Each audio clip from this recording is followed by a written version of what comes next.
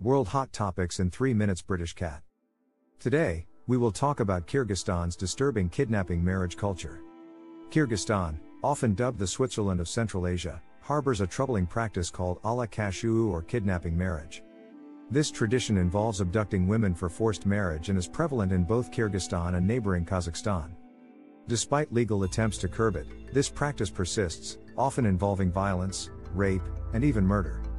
The government acknowledged that around half of Kyrgyzstan's annual marriages in 2014 resulted from ala kashu. UN Women reports that approximately 12,000 women fall victim to such kidnappings annually. While legal penalties exist, they are lighter than those for livestock theft, raising concerns.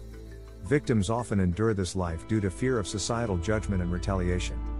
To address this issue, comprehensive efforts are needed to reshape societal norms, raise awareness, and enforce stricter penalties against perpetrators, ensuring women can live free from coercion and violence. If you want to hear more stories, please subscribe. It greatly helps with video production. Thanks for watching.